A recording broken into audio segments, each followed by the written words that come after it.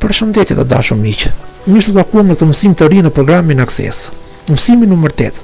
Relacionet ndërmjet tabelave, relationship është tema e sotme, është tema e këtij mësimi dhe mund të themi është një ndër temat kyç, më thelbësore, është vetë thelbi i programit Access.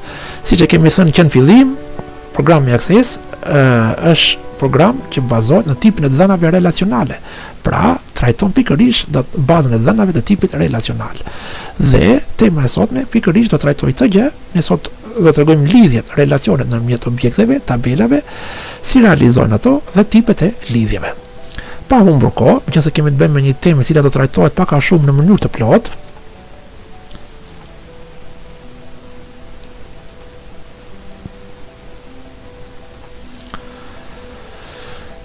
japim kuptimin mbi relacionet ndërmjet tabelave, ose ndryshe themi lidhjet ndërmjet tabelave dhe tipet e tyre.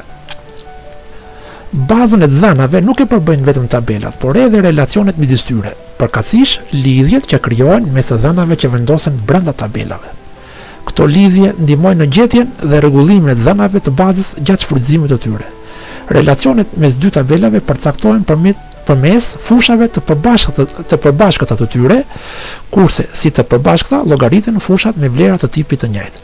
Gjatë lidhjes ndërmjet dy tabelave, si fushë lidhëse në njërin tabel, merret fusha e qelësit primar të saj, kurse fusha lidhëse në tabelën e dytë quhet qelës i jashtëm dhe kryesisht nuk është qelës primar. Pra, fushat nëpërmjet të cilave realizojnë lidhjet, ne siç e kemi thënë më përpara, quhen fusha qelës. Dhe kemi dy lloj qelësash. Qelësa primar është fusha e cila nuk ndërhyet tot në të, është fusha kryesore që shërben për lidhje dhe fusha tjetër që është e njëjtit tip me të. Por mund të jetë edhe me emër tjetër që i përket tabelës tjetër ose objektit tjetër, është quhet ndryshe qelës i huaj ose i jashtëm ose në anglisht me termin foreign key. Relacionet përmes tabelave mund të grupohen ose mund të ndajmë themi në 4 tipe kryesore. Tipi i parë 1 me 1, tipi i dytë 1 me shumë, tipi i tretë shumë me 1 dhe tipi i katërt shumë me shumë. Pa humbur kohë, le të kalojmë në përcaktimin e këtyre tipeve dhe të kalojmë pastaj në praktik. Tek tipi i lidhjes, relacioni 1 me 1, vlerës së fushës së qelësit primar i përgjigjet vetëm një vlerë e fushës qelës së jashtëm. Procedura e lidhjes ndërmjet tabelave nis me zgjedhjen e nënën opsionit relationship të menus database tools. Fushat përmes të cilave lidhen dy tabelat nuk është e domosdoshme të jenë me emra të njëjtë, por siç u tha dhe më sipër, kushte thelbësor për lidhjen e tyre është se duhet të kenë vlera të njëjtit tip. Pra, ne kemi objektin A ose tabelën A, kemi dhe objektin B. Në lidhjen 1 me 1, regjistrimi i parë lidhet vetëm me regjistrimin e parë të tabelës B. Pra, regjistrimi i parë të tabela A lidhet vetëm me regjistrimin e parë të tabelës B. Vetë simboli, kjo skemë na i paraqet shumë mirë të gjë, pra një regjistrim me një regjistrim. Kjo lloj lidhje realizohet vetëm nëpërmjet fushave qelës primar. Qelësi primar i tabelës A lidhet me qelësin primar të tabelës B.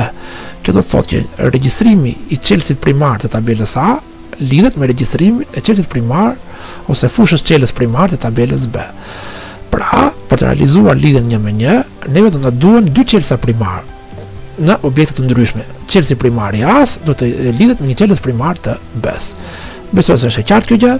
Kalojmë në kuptimin tjetër të lidhjes, relacioni 1 me shumë. Tek tipi i lidhjes ose relacionit 1 me shumë, vlerës së fushës së qelësit primar i përgjigjen shumë vlera të fushës qelës së jashtëm. Kjo do të thotë që një regjistrim të tabelës së parë A që përmban qelësin primar mund t'i përkasin shumë regjistrime të tabelës B që përmban qelësin e huaj.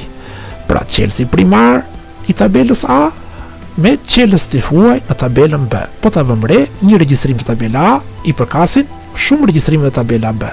dhe vetë kjo lidhje prandaj merr termin ose merr emërtimin lidhja një me shumë.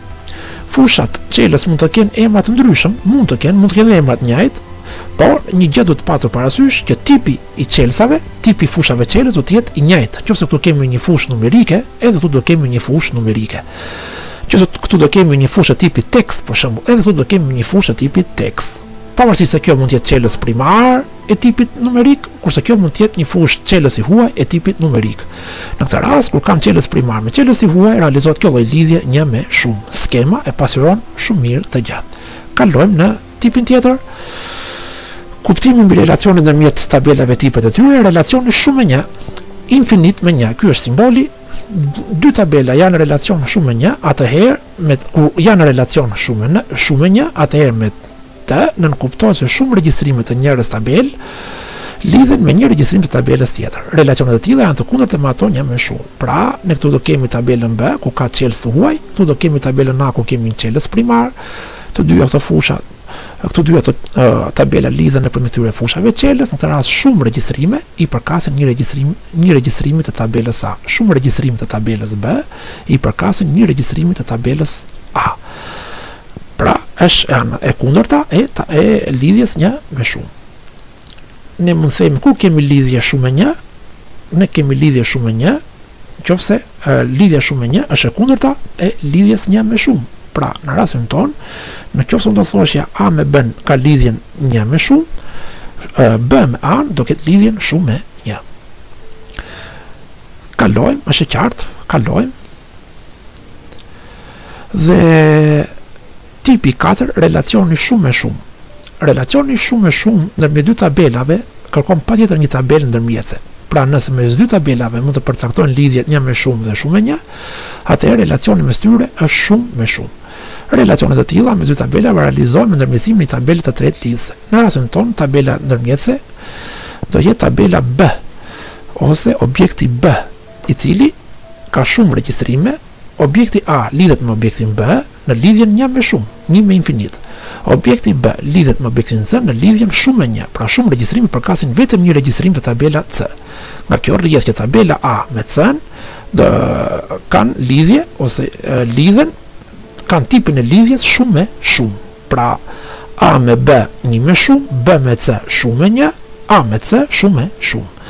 Është e qartë. Dhe kjo gjë të katërta tipe shihen më mirë në praktik. Ne sot në praktik do realizojmë disa lloje lidhjes, për shembull një me shumë dhe shumë me një, se këto janë lidhjet që përdoren më shpesh. Atëherë kalojmë në database-in tonë. Në database-in tonë që neve kemi krijuar, ne këtu kishim disa tabela, të cilat i kemi fshirë ato tabelat e kopje, tabelat kishin kopje të librat dhe kemi lënë vetëm objektin librat. Pasi ky është i plotësuar dhe ky është objekti që do na duhet. Për të realizuar lidhjet, ne na duhet më shumë se një objekt. Atëherë na duhen disa objekte. Për të arsye, unë krijoj dhe objektet e tjera. Si i krijoj tabelat? E kemi thënë në menun Create, në seksionin Tables, në ribonin përkatës të menus Create në seksionin Tables, klikoj te Table Design. Në Table Design, unë do krijoj, do përcaktoj strukturën tabelore të një objekti tjetër, të një tabele tjetër. Dhe duhet theksuar që unë kur krijoj një database, mirë është ta kem skicën, ta kem vizatuar një herë strukturën e këtij database, pra ta kem të qartë se çfarë do bëj. Atëherë, unë tani do ndërtoj tabelën kategoria. Atëherë, kategoria e librave. Për këtë, meqense kam tabelën kategoria, unë do krijoj, do vendos indeksin ose treguesin K përpara për ta marrë vesh për këtë tabelës kategoria. Atëherë, K kodi fusha e parë. Këtë fush e zgjedh të tipit auto-number dhe meqense kjo fush do jetë një fush lidhëse auto-number që përket një tabele të re, unë do ta zgjedh një fush qelës primar. Në menun Design, në seksionin Tools, kam opsionin Primary Key. Klikoj te Primary Key dhe fusha K kodi është e tipit auto-number dhe është qelës primar.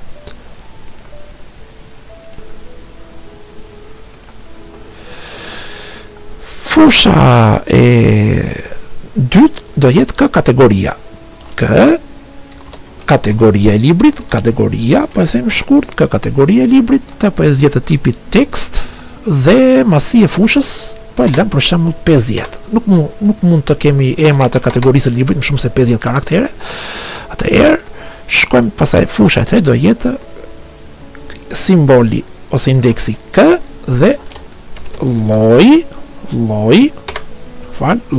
vi letërsisë. Po e bëj këtu letërsisë. Lloj letërsisë. Pra K lloj letërsisë dhe këtë po e bëj tipi tekst dhe masin 50 karaktere.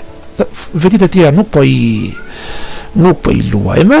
Atëherë pasi kam bërë të gjë, shkojnë ose në butonin save ose në view dhe datasheet view. Është njëjta gjë, po të shkojnë në save për shembull, do ndalim më njëherë tabela dritarja CVS. Te table name do vendos emrin e tabelës dhe emri i tabelës do jetë kategoria. Kategoria e mira është ta shtoni të emrin me të madhe. Pra kategoria japim OK. Pasi kam bërë këtë gjë, më njëherë vëmë re që neve na ushtrua dhe objekti kategoria. Atëherë shkoj në menun view dhe në opsionin datasheet view. Në datasheet view, kjo është objekti tabela jon, në pamje datasheet view të tabelës son, ku neve këtu bëjmë disa formatime. Klikoj te ky buton. Shkrimi bold, masinë e shkrimit po e lë 20, meqense kemi pak fusha, fushën e tabelës po e lë të tillë roz dhe këtu mund të vendos të dhëna. Për të hedhur të dhëna në kategorinë e librit, për shembull, këtu mund të hedh shumë të dhëna për sa i përket librave, para se të jetë ato do realizoj lidhje ndërmjet objekteve. Çfarë lloj lidhje do realizoj? E mbyllim këtë dhe japim jesë për çdo ndryshim.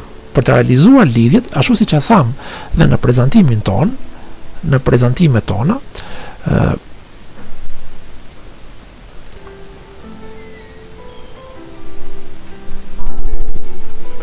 procedura e lidhjes ndërmjet tabelave nis me zgjedhjen e nën opsionit relationships të menus database tools. Dhe me të vërtetë në databasin ton, në menun database tools, në seksionin relationships, ne kemi dritarjen, kemi komandën butonin relationship. Klikoj këtu te relationships dhe më hapet kjo dritarja relationships. Në këtë dritare unë do hedh ato që quhen, do vendos ato që quhen objektet, që do marrin pjesë në lidhje. Atëherë, në ribonin përkatës të design të relationships, unë këtu kam butonin show table. Klikoj te show table, hapet dritarja show table me 3 tabe, tables, queries, both. Tables na jepën tabelat ose objekte që kemi krijuar, queries plotësor që neve kemi krijuar, por në këtë rast nuk kemi krijuar asnjë sepse kemi krijuar vetëm 2 objekte table dhe both të dyja. Atëherë marrim të dyja këto tabela ose e selektoj të dyja me add ose i marr një nga një. Kategoria add dhe librat add ose doppio klik te librat. Është e njëjta gjë, close. Pasi kam insertuar themin e kam ndërfutur objektet në dritarin relationships, ato mund t'i pozicionoj me drag and drop në cilin pozicion që të dua unë dhe do krijoj lidhjen. Por duhet theksuar një gjë, që çfarë lloj lidhje do krijoj? Lidhja që unë do krijoj do ketë një arsyetim. Kategoria me librat do ketë një lidhje një me shumë. Pse? Sepse shumë libra, pra shumë tituj autorë tjetër, shumë libra mund t'i përkasin të njëjtës kategori. Pra një kategori mund të ketë shumë regjistrime, pra për shembull kategoria roman mund t'i përkasim shumë tituj libras, ose shumë tituj me autor me faqe shumë radh i përkasin kategorisë roman. Meqense një regjistrim të tabela kategoria i përkasin këti regjistrimi mund t'i përkasin shumë regjistrime të tabelës librat, lidhja do jetë një me shumë. Por që të realizoj të lidhje një me shumë, unë do të kem fusha qelës të përbashkëta. Në rastin tonë këtu kemi një qelës primar kë kodi, ndërsa këtu nuk e kemi kë kodin. Për këtë, në tabelën librat, unë do të ashtroj të fushën kë kodi. Atëherë shkoj dhe njerë të tabela librat, zgjedhim të opsioni, kjo është tabela librat, shkojnë në design view për të modifikuar atë që quhet strukturën tabelore dhe poshtë fushës LSBN selektoj L titullin dhe sipër saj do shtoj një fushë tjetër, fushë bosh. Klikoj me butonin e djathtë për shembull dhe insert rows. Menjëherë më shtua një rreshtëri ku këtu unë them L, do shkruaj të njëjtin emër me të tabelës kategoria, pra L kodi, kodi, për treguar që kjo është një fushë e cila është edhe tek tabela kategoria. Indeksi K na i tregon të gjë, në të gjitha fushat e tjera kemi indeksin L. Këtu mund të bënim dhe një përshkrim, mund të thoshim që kjo fush shërben për lidhje,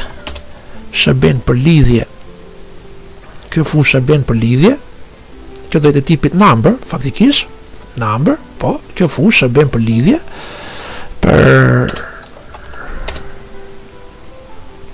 lidhje, me tabelën kategoria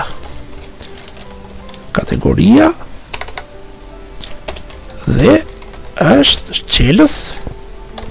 fush qelës i huaj dhe është qelës i huaj.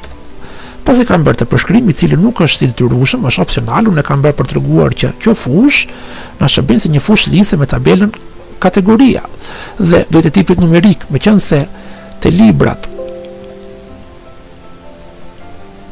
i jesë për të ndryshim, pra neve shtuam pikërisht të fushën kë kodi, meqense neve te librat, te kategoria, kishim kë kodin, e kishim tipit autonomor, pra tip numerik, dhe te librat, ne këtu e kemi të tipit numerik, do ta kemi edhe kë kodin. Atëherë në design view, pra siç e thash edhe një herë, kë kodi është e tipit number, ndërsa te kategoria, po të shkoj në design view, edhe këtu kë kodi është e tipit auto number. Pra po të shohim, po të vëmë re, të dyja këto fusha të tipit numerik dhe kjo është e rëndësishme. Emrat nuk ka rëndësi.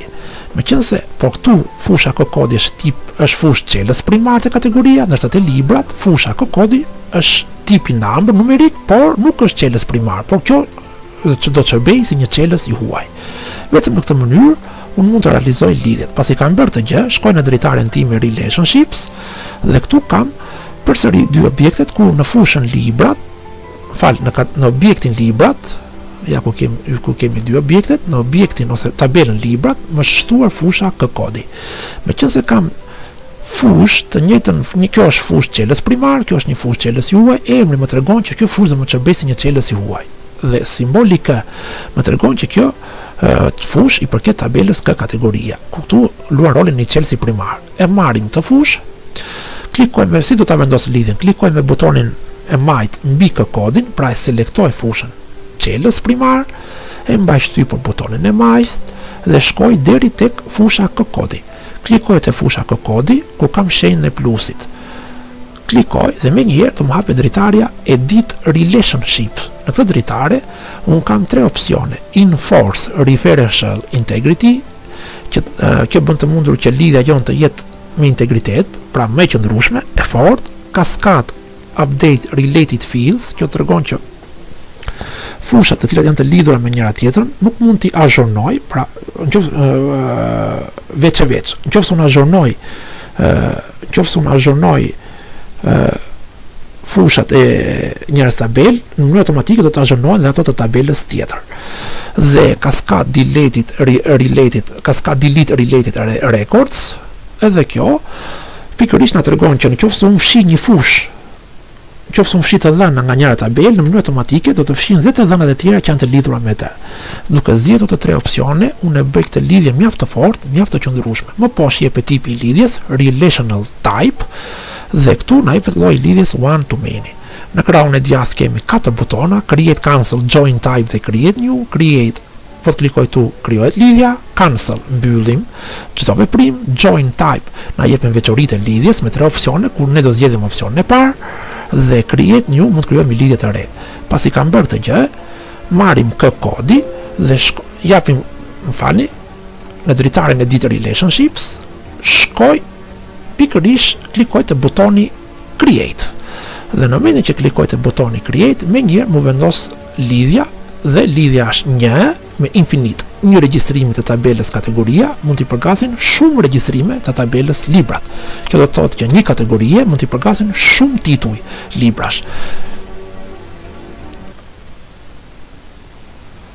Pasi kam krijuar këtë lidhje, unë mund të editoj brenda lidhjes duke dhënë doppio klik tek via lidhse, pra editoj dhe me njëherë dal në një të ndritare, ose mund ta selektoj dhe të klikoj me butonin e djathtë dhe t'jap delete, e fshi, heq lidhjen ndërmjet dy tabelave. Unë nuk do bëj asnjë nga tjetrën, kam krijuar një lidhje një me shumë ndërmjet dy objekteve, kategoria dhe librat.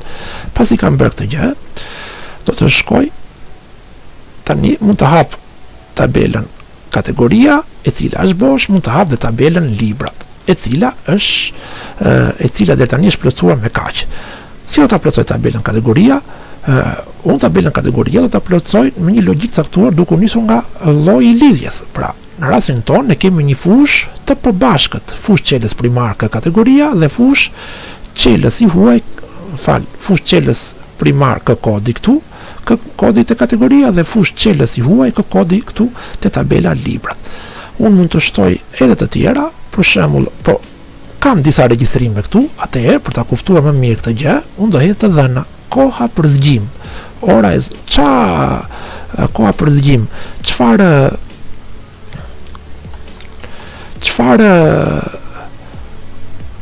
është ky roman, ese kështu me radh, kur unë hedh të dhënat, mund të jetë dhëna të dyja tabelat njëkohësisht. Atëherë shkoj edhe një herë në internet në faqen botimeshqip.com, ku këtu në databazin tim mund të kërkoj mjaft mirë për shembull koha për zgjim, TYRE, shkoj edhe një herë këtu në faqen e internetit botime.shqip dhe të kërkoj autor ose titull, klikoj këtu TYRE, pra shkruaj koha për zgjim, me një do ndali kjo të dhënat për koha për zgjim, edhe këtu kemi një farë databazin online dhe vëmë re që kjo është ese dhe shkojmë te kategoria ese dhe është letërsi, mos gaboj, dhe është letërsi shqipe, pra letërsi proz ese. Atëherë shkojmë këtu dhe ne marrim kategoria, pra kategoria ese, më njërë një kodi u shtuar në mënyrë automatike, këtë lloj letërsisë është, siç e thash pak më përpara, është letërsi shqipe, pra letërsi bëj pa letërsi shqipe, mund t'i bëja dhe pa dakor, bëj kështu letërsi shqipe dhe kam plotësuar regjistrimin e parë. Atëherë shkoj edhe një herë në librat, ora e zoprakut, TYRE, plotësoj me të dhëna. I plotësoj me të dhëna avash avash. Ora e zoprakut.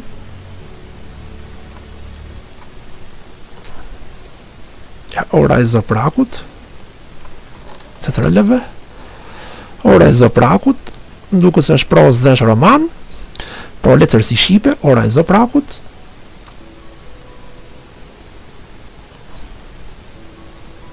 Roman, është roman, pra në këtë roman, letërsi shqipe, ora e zoprakut është roman. Se mund të klikoj të detajet, këto janë detajet, po paka shumë atëherë shkoj në databazin ton dhe këtu të kategoria ora e zoprakut. Ne vëmre kategoria e parë, njëshë numërendor është ese, e dyta, unë them romani,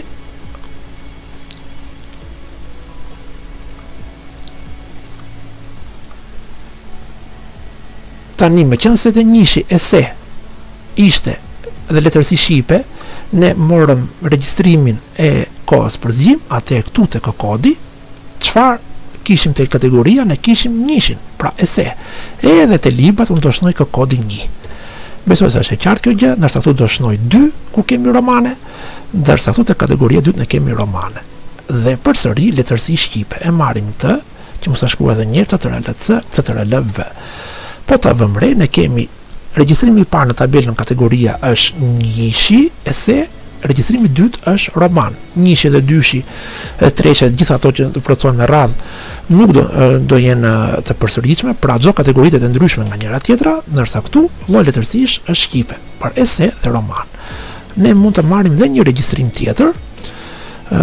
Shkojmë përsëri në tabelën librat, ne këtu kemi për shembull Matilda, çfarë është Matilda? Roman, apo ne i vendosëm e në kaluar ato, Matilda, përsëri, shkoj te Matilda,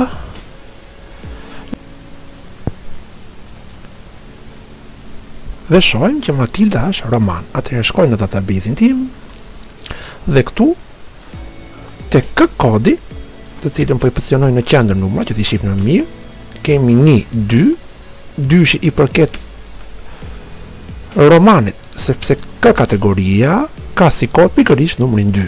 Atëherë dyshi këtu, ku kë kodi në tabelën kategoria ka të dhëna të papërsëritshme, ndërsa te librat mund të ketë dhëna të përsëritshme, për faktin e thjeshtë se kë kodi këtu nuk është qelës primar.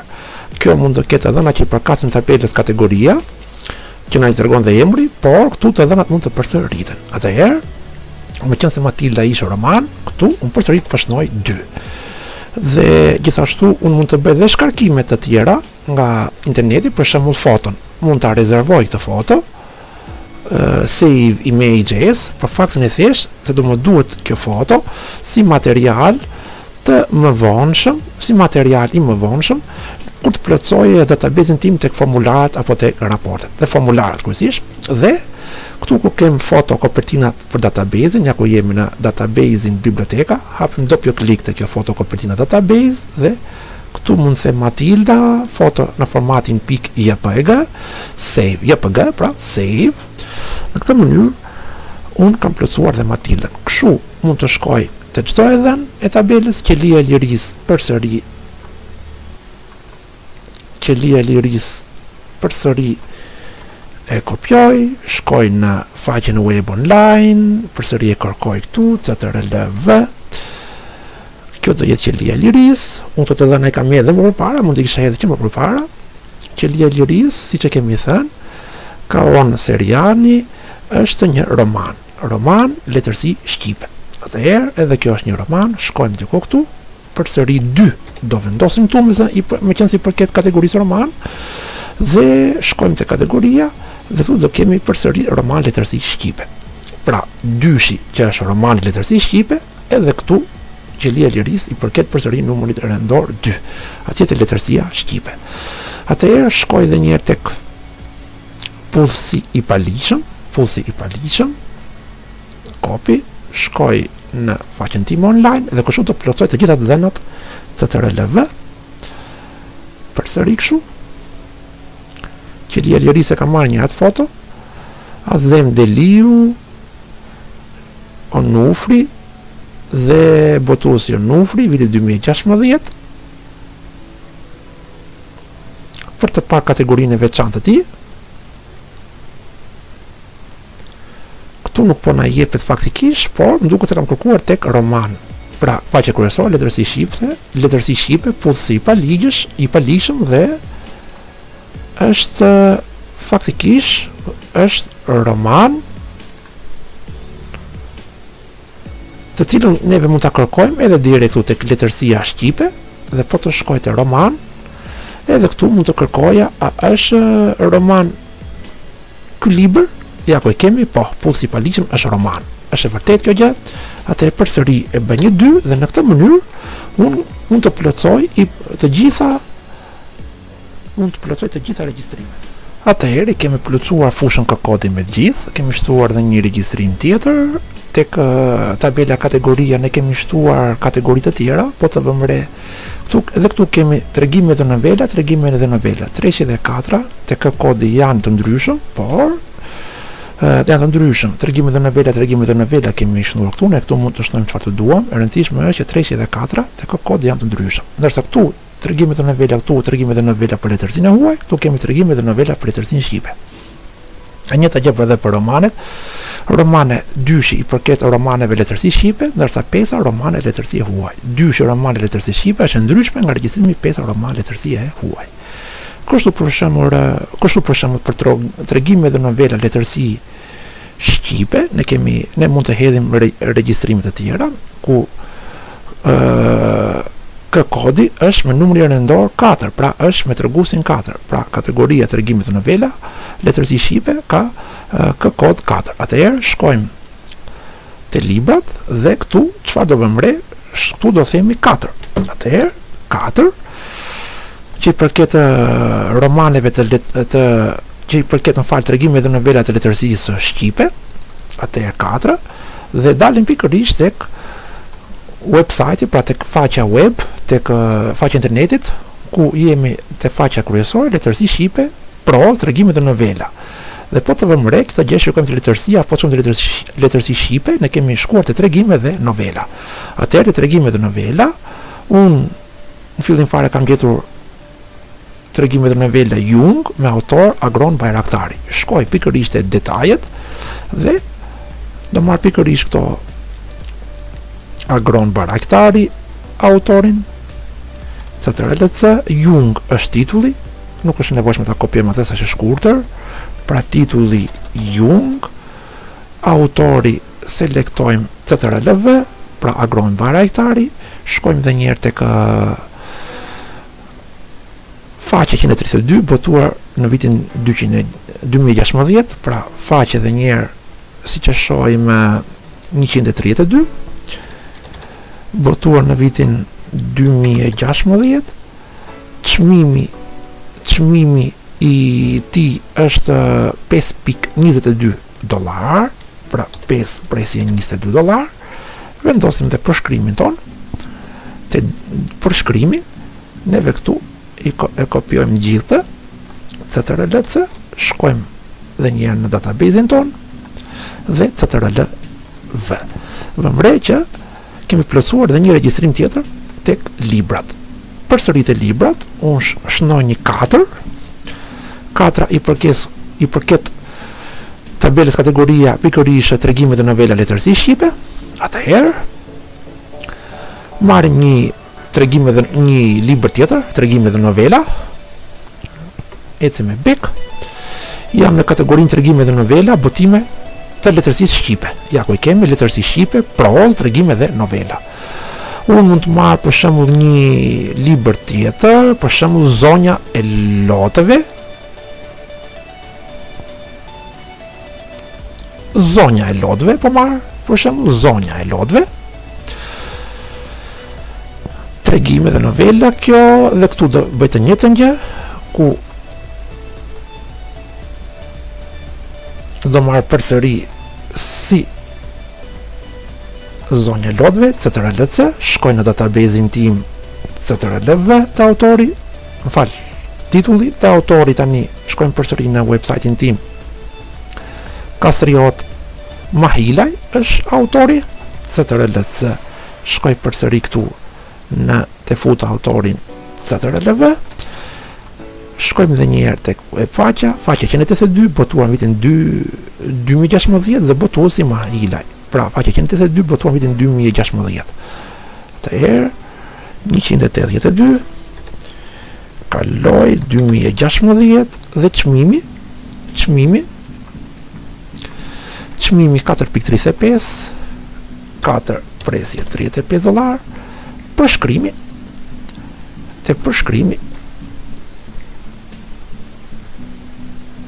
TYRE, shkoj më poshtë, shkoj dhe database-im, TYRE.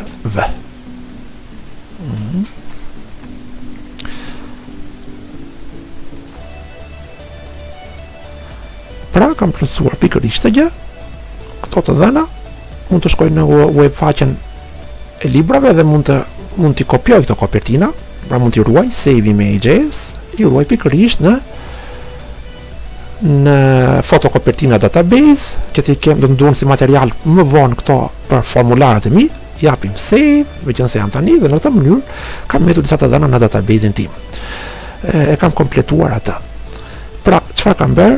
Në tabelën kategoria kam shtuar kategoritë, ndërsa në tabelën dhe llojet e letërsisë kam shtuar kategoritë, ndërsa te librat, pra kam shtuar regjistrimet nga 25 regjistrimet, ndërsa te librat neve këtu kemi shtuar akoma dhe më shumë libra. Vini re kodi 1222, numrat rëndor të njëjtë, që i përkasin fushës çelës i huaj, i përkasin të njëjtës kategori. Kategoria 2, roman letërsi shqipe. Për shembull 4, që neve sa po plotësuam, është tregime dhe novela letërsi shqipe.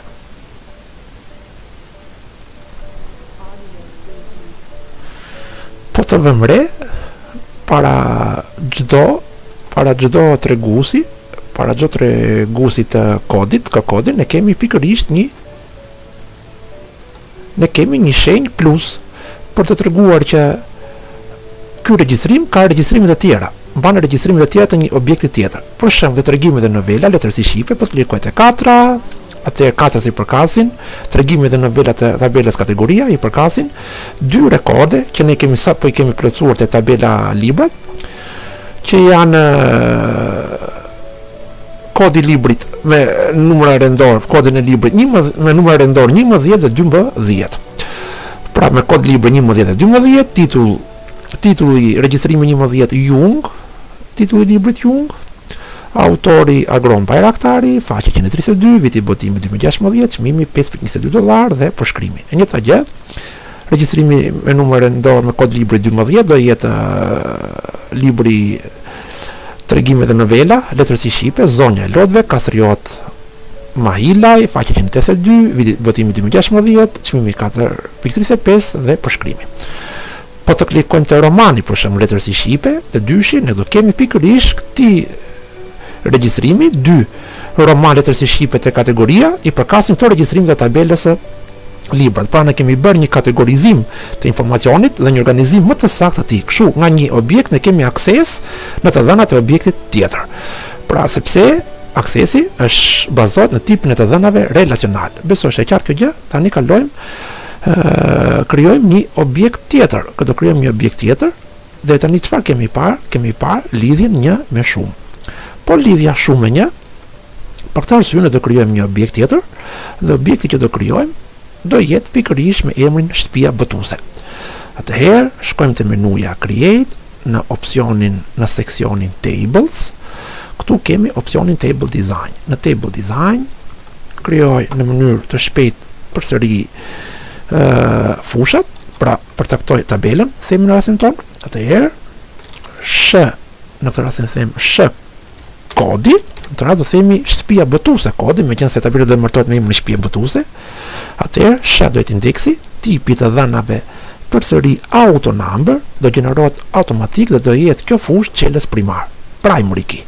Atëherë të tjerat nuk po ngat me vetit e tjera dhe përshkrimi nuk po e bëj, kaloj te fusha tjetër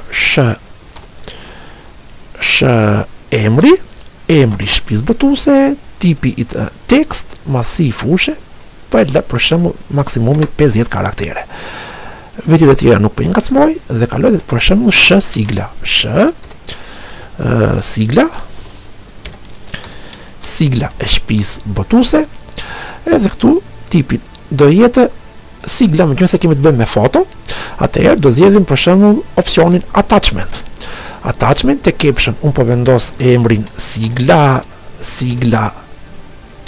po e bëjmë të mëdha. Emërtimin sigla shtëpia botuese,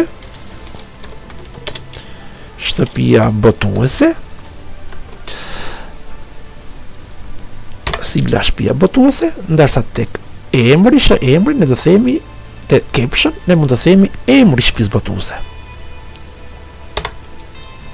Emri viz shtëpia botuese. Emri shtëpisë botuese, po bëj emri i shtëpisë botuese.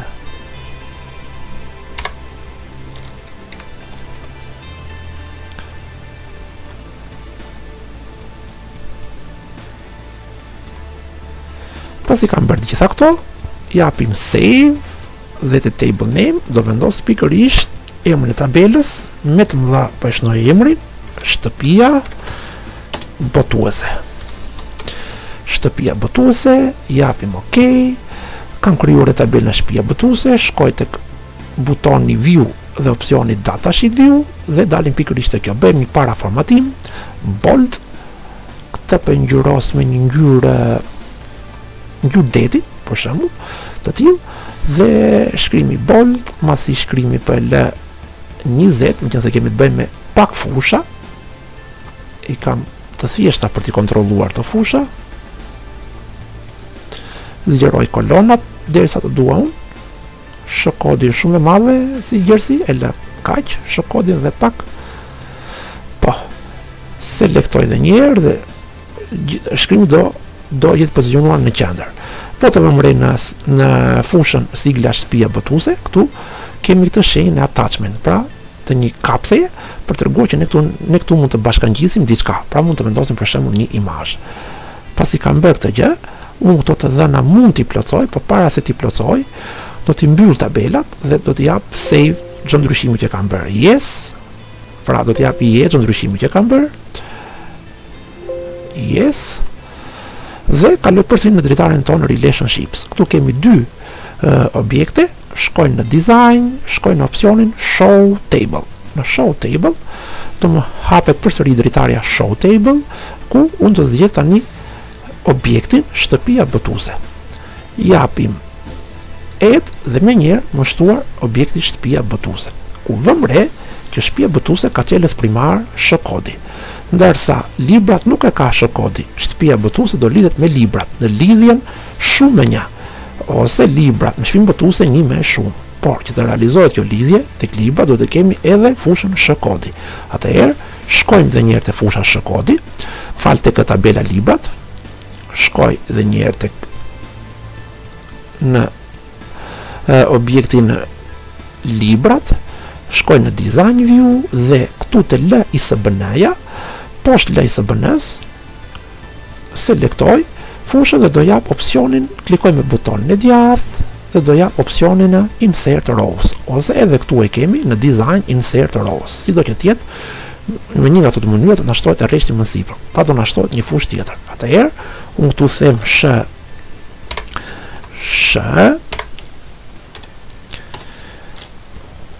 përsëri mund ta bëj me një vi poshtë, nuk është se ka ndonjë problem. Kodi që i përket pikërisht tabelës librat. Shtëpia botuese kodi. Atëherë tipi do jetë i tip numerik. Number do jetë kjo fushë, por dallimi cili është? Dallimi është pikërisht ky që kodi këtu që ne kemi zgjedhur të tipit number, meqense tek tabela shtëpia botuese, kodi ishte autonumber, pra tipit numerik. Edhe të librat, kodi do jetë i tipit number. Mund të bëja një përshkrim. Kjo fushë tregon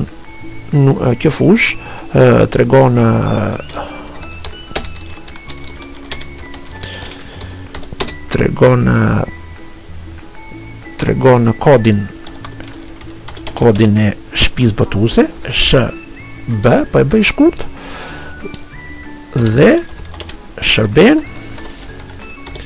si qelës i huaj, dhe shërben si qelës i huaj. Kjo fushë mund të shërbej edhe si fushë indeks, me vlera të duplikuara. Mos harrojmë që jemi në tabelën librat.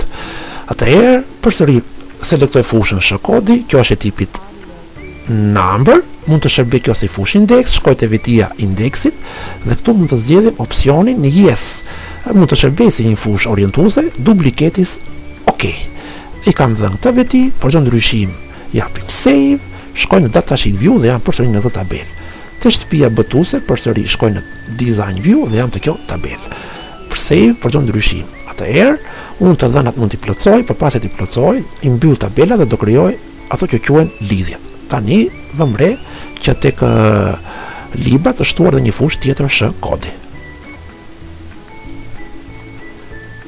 Atëherë e marr fushën kodi te tabela shtëpia botuese dhe e çoj pikërisht te kodi te tabela librat. Klikoj, zgjedh opsionet enforce, cascade, delete related records, cascade update related fields, japim create. Po të vëmë re, kategoria me librat është një me shumë, librat me shtëpi botuese krija lidhja shumë me një. Atëherë, në mënyrë automatike, kategoria me shtëpi botuese janë në lidhjen shumë me shumë, siç e tham dhe në prezantimin ton, ne tham pikërisht në lidhjen shumë me shumë, tham pikërisht këtë gjë që kur tabela A me tabelën B kanë lidhjen një me shumë, B-ja me C lidhjen shumë me një, atëherë A-ja me C do ketë lidhjen ndërmjet AZC-s do realizohet lidhja shumë me shumë. Kjo tregon dhe në databasin tonë që shumë regjistrimeve të tabelës kategoria mund t'i përkasin shumë regjistrime të tabelës shpikbotuese dhe shumë regjistrime të tabelës shpikbotuese mund t'i përkasin shumë regjistrime të tabelës kategoria. Pra, shumë kategori librash mund të kemi, për shumë kategori mund të kemi shumë shpikbotuese dhe për shumë shpikbotuese mund të kemi shumë kategori. Dhe logjika e databasit është e saktë, ne tani japim save për të ndryshim që bëjmë, edhe këtë database neve mund ta printojmë pra këtë dritare. Kjo gjë realizohet si në çfarë do lloj printimi në dritare në print. Pra, print, tu kemi opsionet print preview, quick print, e kështu me radhë. Mund të bëhet printimi një lloj si në çfarë do lloj programit të paketës Office, por do të kemi kujdes që në programin Access për printime, objektet veçanta janë ato që quhen raporte. Pasi ka mbaruar këto lidhje, mund ta mbyll dhe japim yes për çdo ndryshim. Atëherë, shkoj dhe njerë, hap dritare në shtëpia botuese, hapim dhe dritaren, për shembull, hapim dhe dritare në librat, dhe këtu kemi këto regjistrime. Atëherë, shtëpia botuese me librat dhe emri shtëpisë botuese. Atëherë, marrim libra dhe njerë koha për zgjim. Qa shtëpie botuese i përkiste kjo? Përsëri do shkoj në databasin tim dhe këtu për shembull kërko për autor ose titull, TYRE këtu. Koha për zgjim është pikërisht kjo dhe shikojmë shtëpinë botuese. Kush ka qenë botuesi i kohës për zgjim? Dhe shtëpia botuese ndriçum kulla koha për zgjim, plejad, ka qenë plejad. Atëherë unë bëj një regjistrim pikërisht të shtëpia botuese dhe them këtu plejad, shkruaj këtu plejad. Atëherë u shtua një regjistrim, te plejadun mund të shtoj edhe një foto, një sigël për shtëpinë botuese, por pam që shtëpi botuese tjetër që kishin botuar libra ishte për shembull dhe Tojena. Atëherë u shtua edhe një tjetër, një regjistrim i ri, te Tojena për shembull unë mund të shkoj dhe të shikoj Tojena logo, marrim Tojena logo dhe këtë Tojena logo mund ta shkarkoj, mund ta ruaj si një imazh në një folder të veçantë në databasin tim. Pra database biblioteka, këtu ishim foto logo shtëpie botuese. Klikoj këtu, japim save, këtu mund t'i vendos emrin Tojena logo, ishe pikërisht emri kësaj foto në formatin PNG, japim save. Dhe në këtë mënyrë unë kam shkarkuar një foto për Tojena. Po ashtu mund të kërkoj për çdo shtëpi botuese, për shembull Plejad e kështu me radhë. Plejad logo. Plejad logo.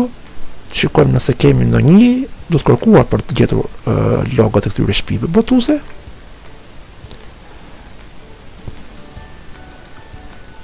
Ja, logo shtëpi botuese.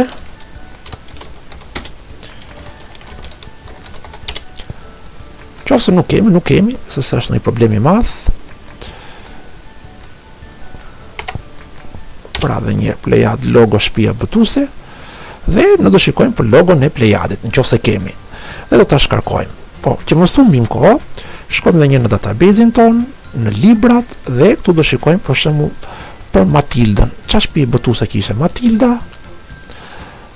TYRE, shkojmë çik apo ora e Zoparkut e kështu me radhë dhe do shikoj për shtëpitë botuese, përkatëse pra këtu botuesi ishte Plejad. TYRE, në fakt i kishto plotësojnë të gjitha kur unë i kam ndërtuar databasin. Matilda.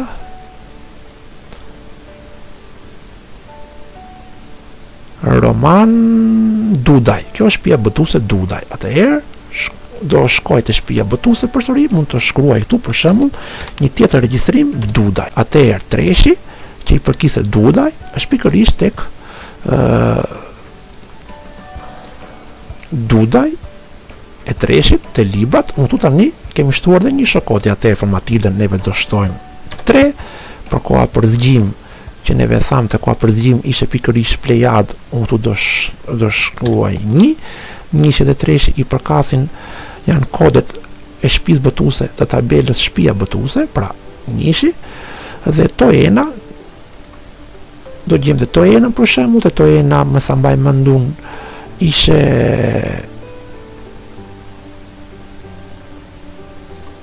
për shembull kjo Jung e agron Bayraktarit, ishte shtëpia botuese toena, pra Jung e agron Bayraktarit mos gaboj, kishim toenën, pasa 2 kopertina faktikisht tu. I dartë ishe kjo e para.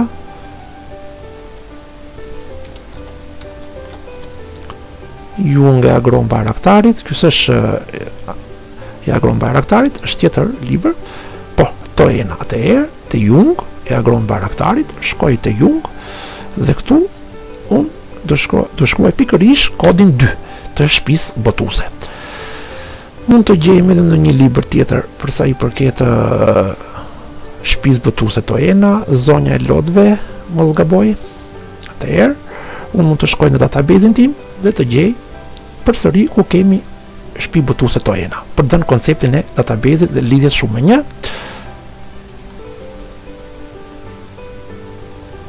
Vëmre që ora e zooparkut është e toenës dhe në orën e zooparkut e kemi tek regjistrimi 2. Atëherë edhe këtu do vendosim pikërisht 2-shi është k kodi, ndoshta sh kodi përsëri do jetë te shtëpia botuese 2. E njëjta gjë, 2. Atëherë përsëri këtu do themi 2. Në këtë rast ne themi që kemi 2 deri tani kemi plotësuar 2 të dhëna për shtëpinë botuese toena. 2-shi që përket toenës ka regjistrimet ora e zooparkut deri tani dhe 2-shi Jung i agron Bayraktarit dhe ora e zooparkut e Zia Çelës. Kaq për një për njërë është dhënë ideja, japim save për të ndryshim, unë mund t'i mbyll njërë gjitha këto, hapim përsëri shtëpinë botuese dhe kemi këto të dhëna. Dhe po të shkoj te toena, na është vënë një shenjë plus të 2-shi përpara, klikoj dhe me një vëmre që shtëpia botuese toena ka botuar librat Jung dhe ora e zooparkut me kod 4 dhe 2 dhe me autor Jung agron Bayraktari ora e zooparkut Zia Çela, Jung faqe 132, viti botimi 2016 kështu me radhë. Është e qartë kjo gjë, po të shkojnë në database tools dhe në relationships, ne kemi të dhënat, kemi pikërisht të dhëna dhe kemi relacionin, kemi pikërisht relacionet 1 me shumë dhe shumë me 1 dhe shumë me shumë.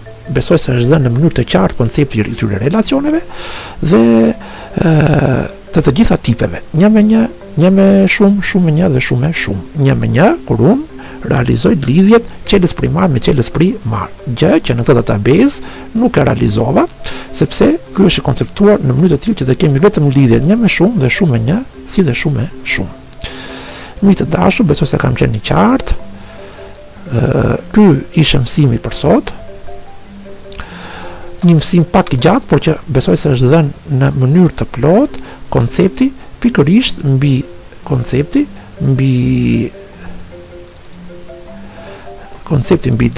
mbi llojet e lidhjeve, relacioneve në tabelat në një database, në objektet bazë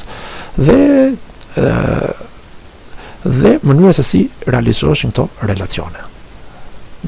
Bashkë po ndajemi këtu, miru takofshim në mësimin tjetër.